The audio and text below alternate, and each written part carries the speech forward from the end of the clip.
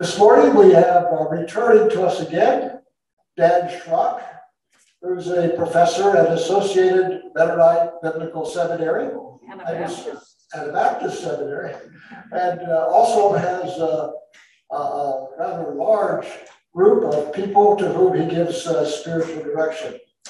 Last Sunday, he helped us to understand Julian of Norwich, an English mystic who lived 1343 to 1413. And now he will acquaint us with another spiritual teacher, John of the Cross. This saint lived 1542 to 1591. He was a citizen of Spain, and his most famous writing is Dark Night of the Soul, and Dan Schrock is the author of a book with that title that featured him. So he's exploring familiar territory for him, perhaps new for some of us. I also want to indicate that if you're getting a taste for these classics, there are 52 such persons in this book entitled Devotional Classics, and they include such worthies as Augustine, Bernard of Clairvaux, Francis of Assisi, Julian of Norwich, Catherine of Siena, Thomas of Kempis, and on and on. A few from the 20th century, but mostly people whose work has been able to stand the test of time. So I have one which I'd be willing to loan out to CD. I see Dan has brought his with him, and even June Yoder has brought hers with her. So anyway, that's a further resource. Dan, we welcome you again and anticipate what you have to teach us.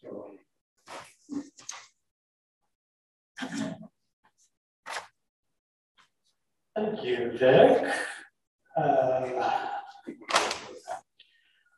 I apologize that some of you were not able to hear me last Sunday, and we have made 3 changes in the room to try and help the hearing. Our big idea for this 2-part series is that Christian spiritual growth is propelled by 2 basic movements. The first movement is to be aware, to become more aware of God's presence and activity among us. And then the second basic movement is to offer our consent to that, say yes to God. Last Sunday, as Vic said, we talked about Julian of Norwich, who devoted her life to these very things. In addition, she models for us this splendid mix of community, solitude, and service. Today, I want to talk about John of the Cross, but before we get there, it might be useful just to say a little bit about compare and contrast Julian and John. Julian lived in the 13th century, John in the 16th. Julian was English, John was Spanish. They're different genders, obviously, but neither one of them married, as far as we know, but remained single all of their lives. And both were, in their own way, highly creative theologians who advanced our understanding of the relationship that God has with us. Julian has been called one of the most sophisticated theologians in English history, while John has been called one of the most advanced cartographers or map makers of the Christian spiritual life. That was a title given him by a Dutch researcher. The man we know as John of the Cross was born into a peasant family in Spain in 1542. He had 2 brothers and no sisters. He was the youngest of the 3. His father died when these boys were young. John himself was only 2 years old, so really didn't have much of a memory of his father, raised largely in a single-parent household by his mother. From that point forward, because there was one income gone from the household, from that point on, the family was very poor and often hungry. And there is some speculation that the middle son, who died when he was young, may have died from famine. However, John was intellectually gifted and caught the eye of a wealthy patron who sent him off to school. He eventually completed 3 to 4 years of education at the University of Salamanca, which at that point in time was on par with Oxford University in terms of the quality of its education. So this is one of the leading universities in Europe. And of course, not many Spanish boys or young men were given that opportunity.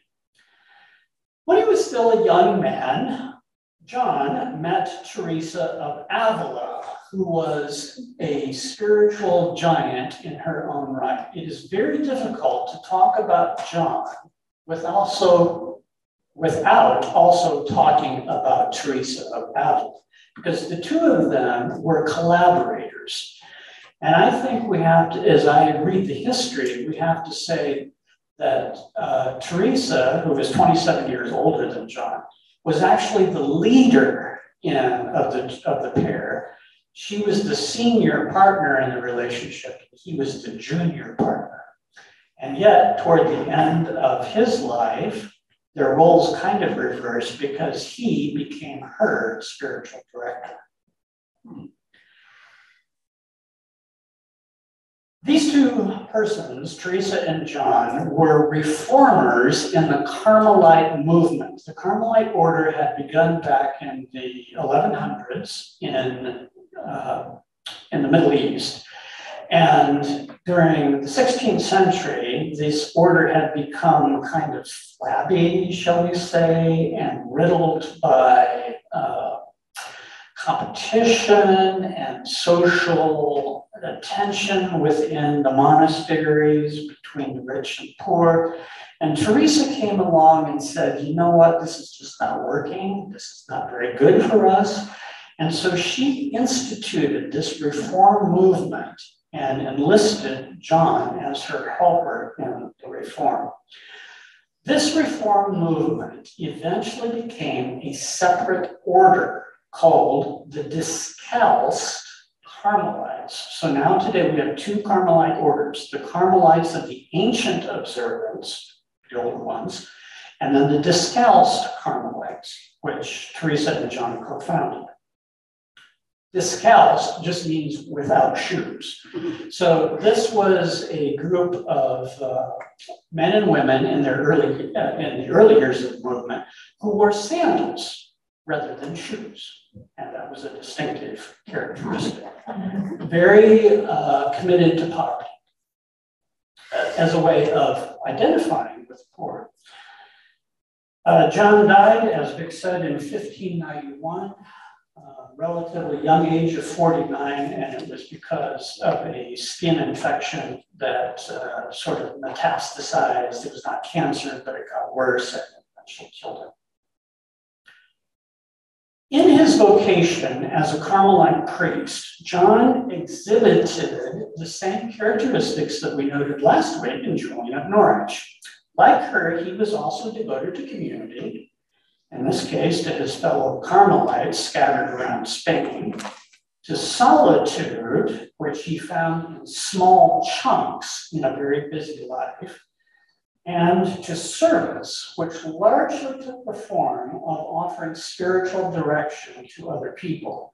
If I had to sort of rank John's roles in his life, I would say that primarily he was a spiritual director. Secondarily, he was a poet, about which I will say more. And thirdly, he was a prose writer. So if you read the excerpt out of that book that Vic introduced to us this morning, you will see the prose side of John, but that's actually tertiary in, I think, the hierarchy of what he found important.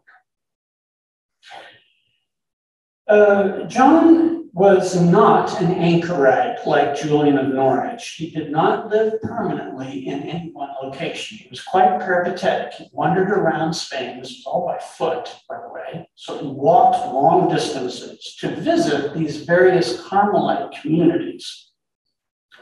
Stories about him say that as he walked from one place to another, he would often recite from memory extensive scripture passages.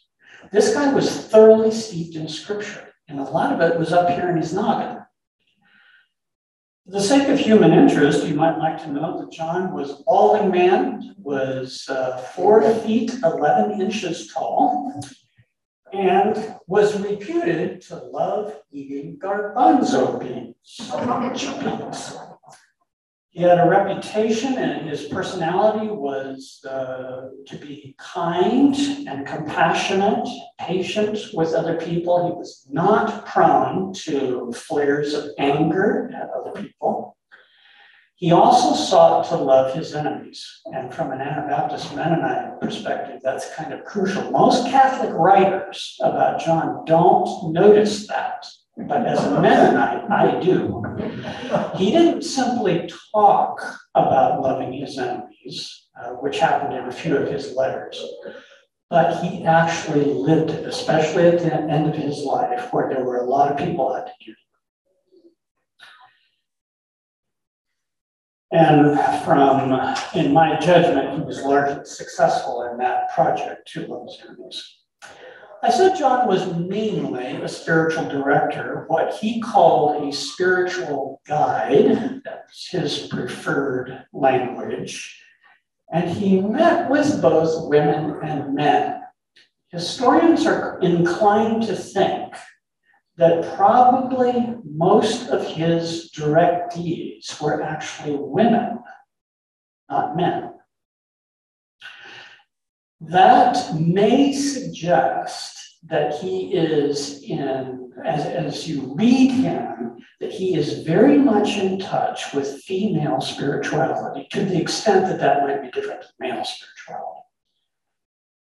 In any case, John was an accomplished poet who used his poems in the course of spiritual direction. So what would happen is that he would have these conversations, often with women, and they would ask him questions about what was going on in their own spiritual lives, or he would notice things about what was going on in their spiritual lives. And then he would write poems, which he gave them as pieces to meditate on and reflect with, in hopes that the poetry might propel them forward in the spiritual life. And then what happened is that they would come back to him and say, we don't understand this poetry. Can you explain it to us? And that's when he started writing prose commentaries on his own poetry, to try and say, this is one possible set of meanings of the poem. Now, some of his poems actually are not that good. And I say that as a former English major, they're just really not that good. But 3 of them, The Spiritual Canticle, The Dark Night, and The Living Flame of Love, are today considered to be among the finest poets in Spanish literature. And they are so fine that I understand Spanish school children learn these things in their education, not necessarily from a religious point of view, but just simply because they're good poetry. An interesting characteristic of these 3 poems is that they never mention God. Now, in the superscription, or the introduction to 2 of the poems, John explicitly makes a connection to God. But in the body of the poem itself, he never mentions God. A little bit like the Song of Songs, or the Book of Esther, both of which don't mention, neither of which mention God either. Now, at first blush, this seems unaccountably odd. Why would John, who is such a passionate follower of Jesus, and who is so thoroughly soaked in Scripture, why would he invest his precious time crafting lyrical poems that never mention God? These three poems talk endlessly about love, but not about God. Why? Endlessly about love, but not about God. Why? One answer is that for John, the ordinary things of human life are doorways that open us to God. In one of these three poems, the Spiritual Canticle, he describes the passionate love between two human beings. You should be thinking of the Song of Songs in the background here, and that's where he's getting some of this. The poem is set in the rural Spanish countryside, and it's filled with descriptions of shepherds, deer, mountains and watersides, flowers and meadows, doves and foxes. And in case, I already said that. I sometimes get so excited about talking about John that I sort of leap ahead and say things that are coming in my notes later. To give you a flavor of what these three poems are like, I'd like to read to you the first two stanzas of the Spiritual Canticle during this English post. Where have you hidden, beloved? That's with a capital B. Where have you hidden, beloved, and left me moaning? You fled like the stag that wounded me. I went out calling you, but you were gone. Shepherds, you who go up through the sheepfolds to the hill, if by chance you see him whom I love the most, tell him I am sick, I suffer, and I die. You hear the resonance there with the Song of Songs and the Song of Solomon? There are 39 stanzas in that poem, and they continue much in the same manner as those first two I read. Now, the things in this poetry are quotidian. They're just everyday things of life. All of us have known love in one way or another.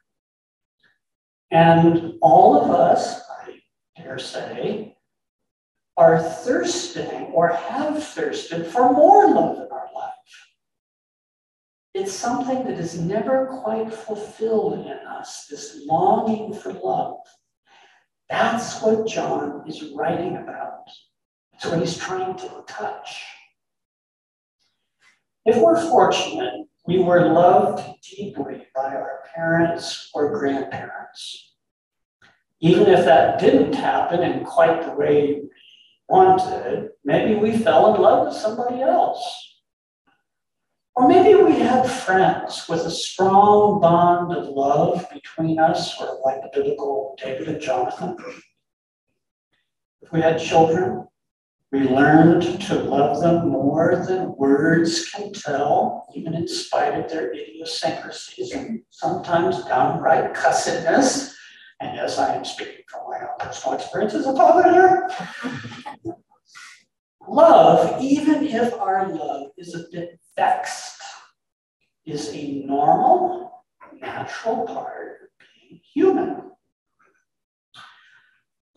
But creation is normal as well. Here in Indiana, we are blessed with oaks and maples, squirrels and rabbits, horses and cows, daffodils and mums, robins and cardinals and hummingbirds. Right now in our house, we are blessed with mice in our basement. Number 4 met his fate last night. At this point in the year, with fall sashaying into winter, we're not going to be spending much time outdoors anymore, but we can still sit in a comfortable chair by the window and gaze lovingly, gratefully, prayerfully at the visual feast of creation outside. These ordinary things can become gateways to God. And that is one of the gifts that John of the Cross has for us. He points us to the ordinary, everyday dimension of our lives and invites us to look there for God. Last Sunday, I mentioned the Christian belief of omnipresence, that God is inescapably everywhere all the time.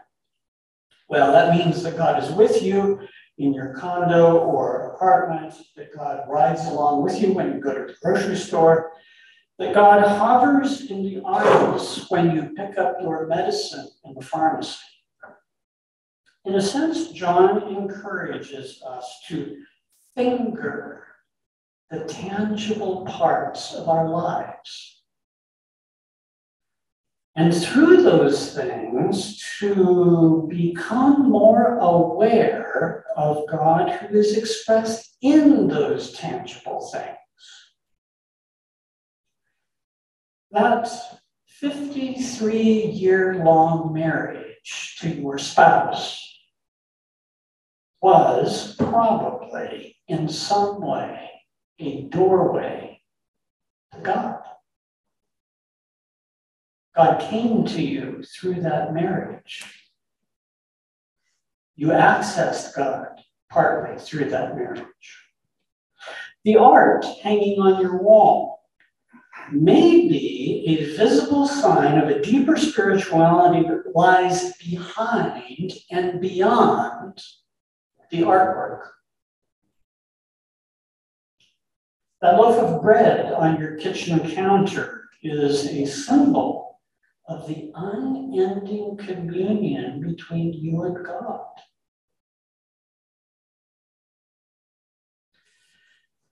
Therefore, John once again points us to our big idea that our spiritual growth partly depends on becoming more aware of God and then giving our consent.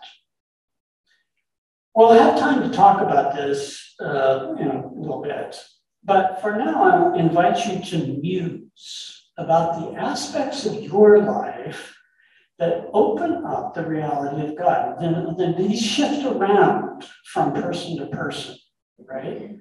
For some of us, it's visual art, or maybe it's music, or maybe it's reading, or being with friends. You know, any number of things can open us to God. I mentioned the beauty of music and art, the glories of creation, whether orange or yellow leaves or scampering chipmunks. A treasured photograph that reminds you of a particular relationship. The love that sustains one or more of your relationships. Or maybe it's an image of Jesus that calls to mind his entire birth, ministry, death, resurrection, and ascension. When I was growing up, there was a major piece of art by, I don't remember the painter anymore, painted in about 1890-something, that hung on the walls of our living room. It was a depiction of Jesus and the two disciples on the walk to Emmaus. So right there, see, there's a visual image of Jesus with us in concrete ways, in the ordinary things of life.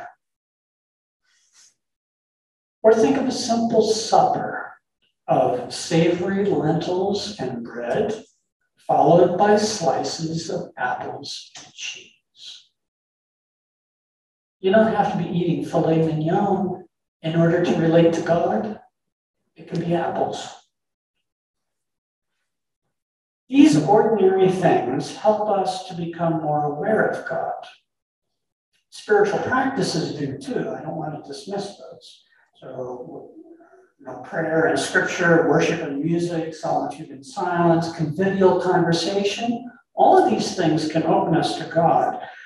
But when we are open, when we become more aware, then the invitation that comes to us is to offer our consent. How then do we say yes to God in the everyday aspects of our life?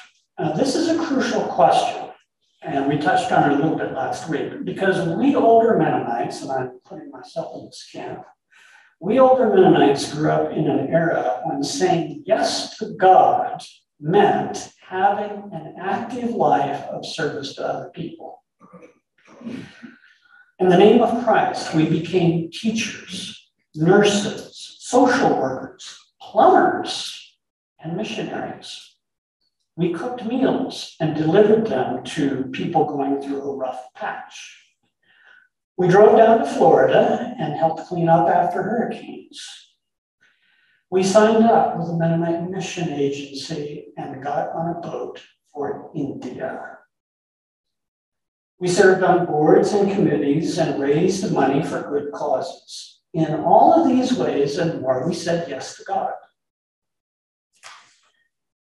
But how do we keep saying yes to God when we can no longer do any of those things?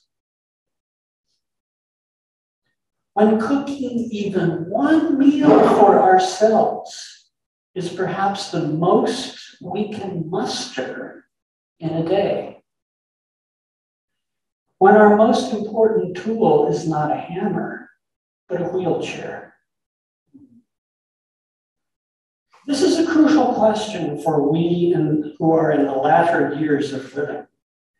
Perhaps once we measured our self-worth, our usefulness to God, by how much we could accomplish in the outer world of work.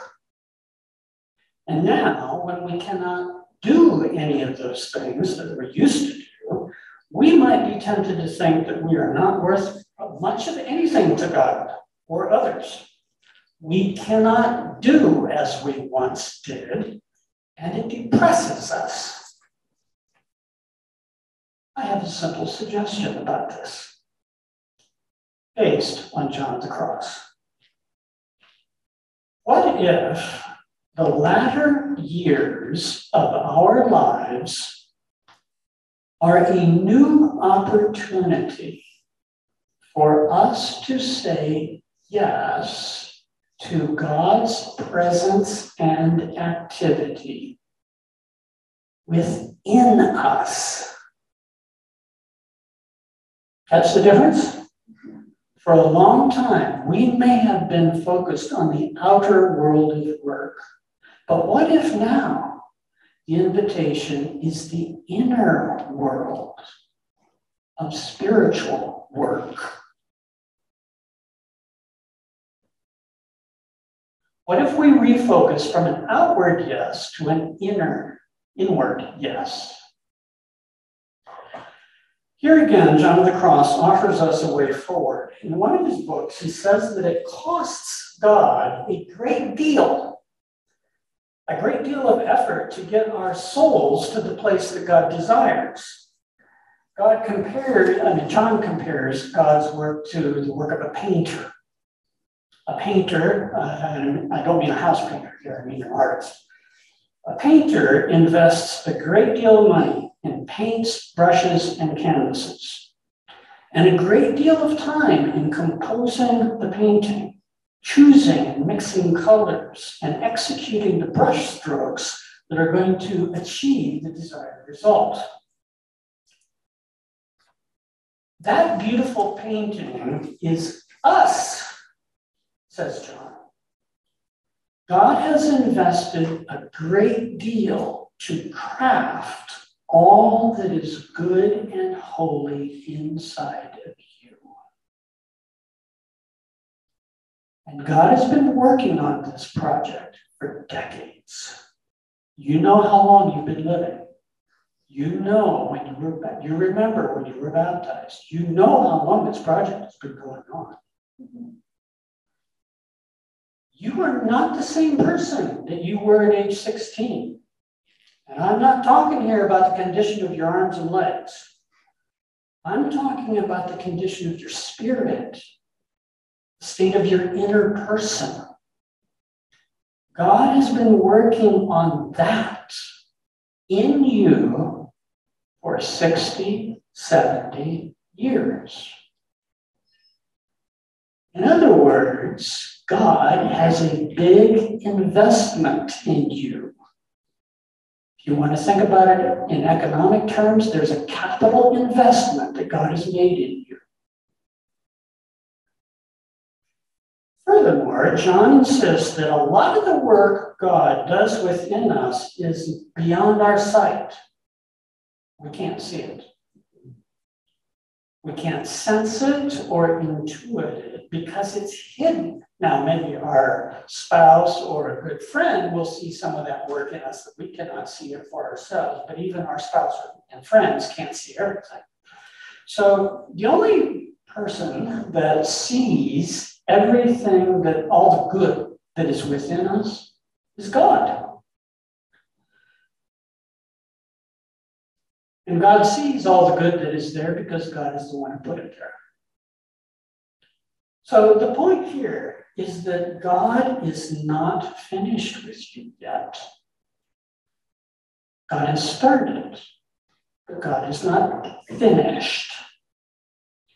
Even if you get to be 100 years old, there is still more that God is planning to do for you. If not in this life, then certainly in the next one. So, our yes is a crucial requirement for God to continue doing the work in us that God wants to do. No, God is not a mean ogre who runs roughshod over us and does things in us that we don't want to do. We can say no, and God will respect that. So this yes is a crucial part of spiritual formation. It's as if God is always hanging around, waiting for our yes, waiting patiently for our yes. Here's the thing. Often we don't know exactly what we're saying yes to, right? You've learned that. You say yes to marrying someone, as someone who's been married. Well, you're not quite sure. It's a bit of an uncertain thing because you're not sure what all you're saying yes to. It kind of works that way with God. We are invited to give our consent to God without knowing in advance everything that's going to happen to us after we say yes. Mennonite missionaries in the last century who said yes to God and then got on that proverbial ship to India had no way of knowing in advance what would happen to them. Well, this is simply part of the Christian spiritual life, whether we're talking about our inner lives or our outer lives.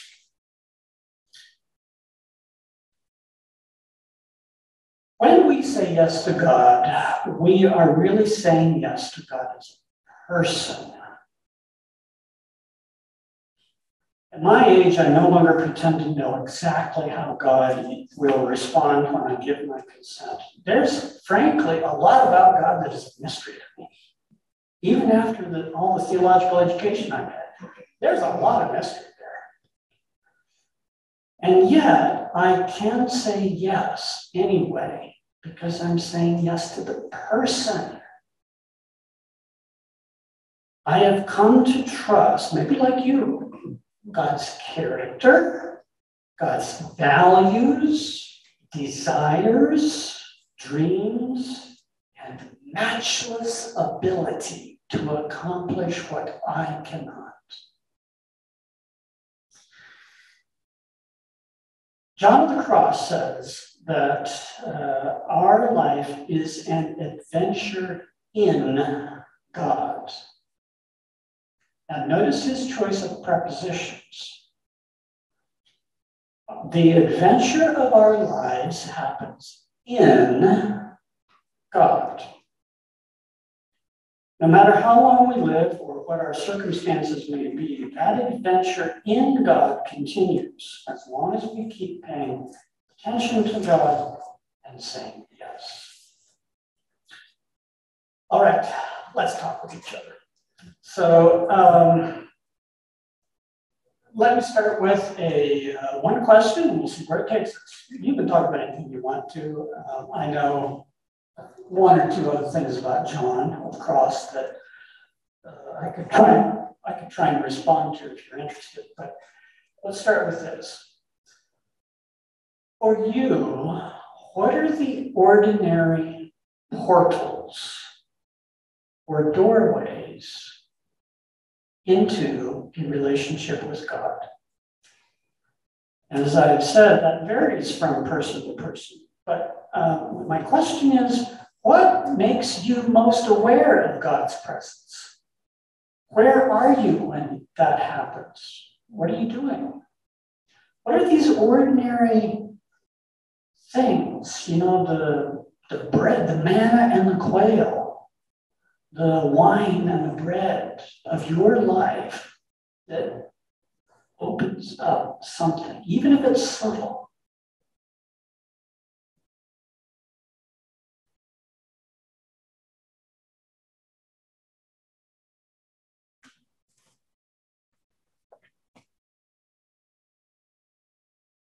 We are good friends. Yes. Yeah, I think for me that is prayer. Okay. I can no longer do certain things that I used to do, but I can still pray. Okay. That was Dale, who said it's prayer for him. A lot of things he can't do anymore, but he can still pray.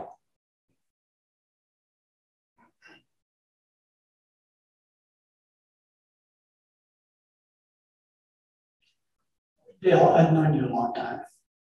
So may I ask a follow-up question? And just, brush me away if you're not interested. That's Weldon. I'm sorry? Weldon. Weldon. Oh, I'm sorry. That's Dale. Yes, I'm sorry. I cannot see. Sometimes I think I know who it is behind the mask, and I really don't. So another mystery game. All right. So, Weldon, I don't know you, but can I ask anyway? And again, you don't need to answer. When you pray and you experience yourself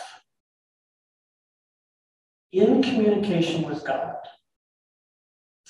what is the feeling? What is that feeling or that experience like? What do you receive out of it?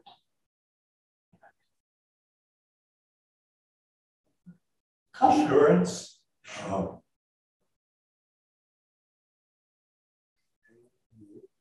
Advancement of my ability to think about it, to love God. Comfort, assurance, and a greater ability to experience, what was the word you used? The presence of God. The presence of God. Okay. Thank you. Anyone else want to offer something?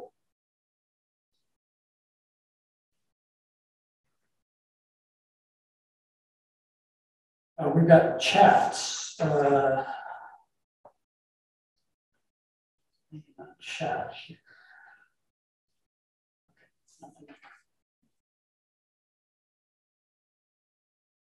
June. Well, for me, I would say listening.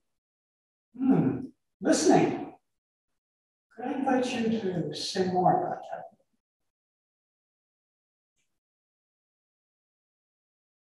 Yes, you could invite me. You know I'm able to talk. Oh, yeah. This is something that's growing in me, but things come to me, and I'm learning to listening to them. Things come to you in the listening. And the more you listen and the more you gain, it's like exercising a muscle. It gets easier as you go along. Depends what I hear. Yeah, okay. Because sometimes God may say to us, Dan, would you be willing to do? And then I'll say, no, not really. So that becomes a harder listening, perhaps. Harder to say yes. Harder to say yes, yeah.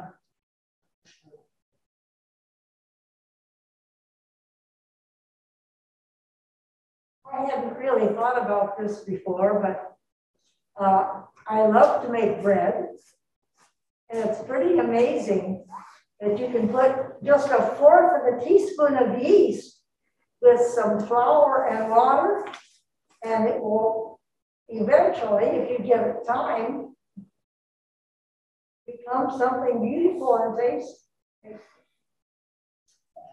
Phyllis, right, Phyllis Miller, yeah. So Phyllis Miller says that she'd been baking bread for a long time, and just that 1/4 teaspoon of yeast, along with, flour and water and whatever else you're putting in your bread, results in something that's kind of miraculous. And so, if I may, Phyllis, what does that open up for you in your relationship with God? I have to think about that more. Okay, all right. Because you're just initially, for the first time, maybe making this connection. Yeah, okay. So of course you want to think about that more. Let me pose a different question.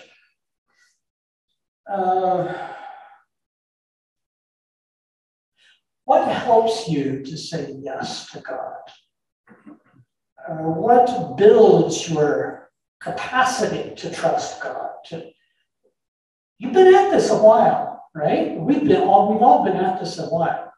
So do you have any sense this morning, in this moment, what helps you to say yes to God? What makes that easier?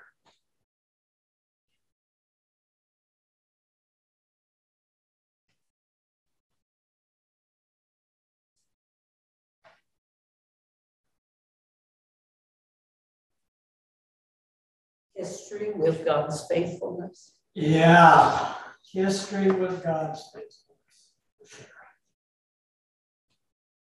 Sort of like, I've been married to Jenny for 35 years, is it? Yeah, 35. You better remember. Yeah, I better remember, especially since it was we had a major trip on Amtrak last summer to celebrate that. So yeah, I better remember.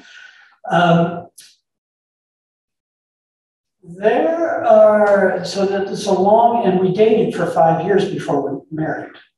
So 40 years I've known this person, and it is actually good. Okay, so I'll be honest. God has come to me in this marriage through her.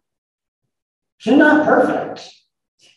I was sort of muttering under my breath this morning about the way she stacks the dishwasher.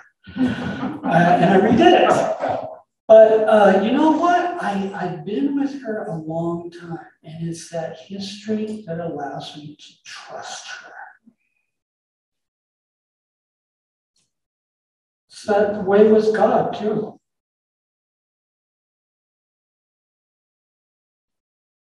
Okay, 1 minute. Anything? Urban. I'm sort of like John of the Cross and his poetry. For me, I rely, at least partly, on what has been written, literature, through the ages, especially since the Renaissance.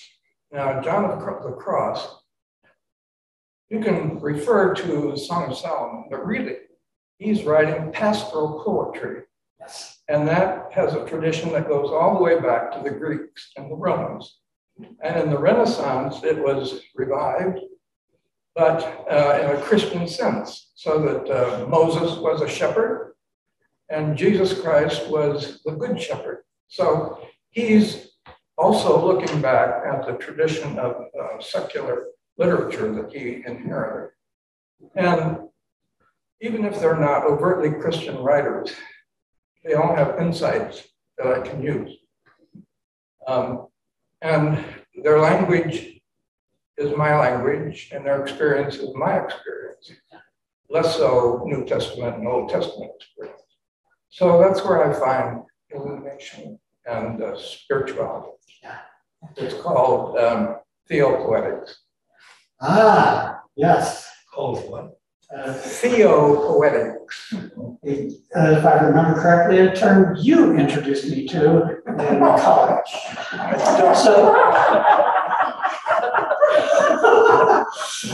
So for those of you on Zoom, this was Irving Beck, who talked eloquently about literature, which of course is his thing, but literature being a gateway to God. And the technical term for what he's talking about is theopoetics.